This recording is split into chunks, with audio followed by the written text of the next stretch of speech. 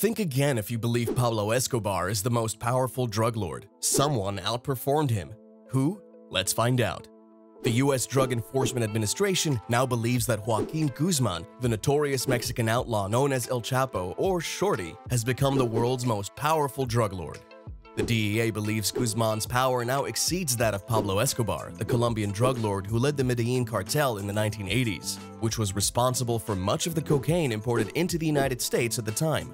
Pablo's business in Colombia was based on cocaine exportation, a senior DEA official says. With Chapo, he not only imports cocaine, but also marijuana, heroin, and methamphetamine, and he exports them not only to the United States, but also to Asia and Europe.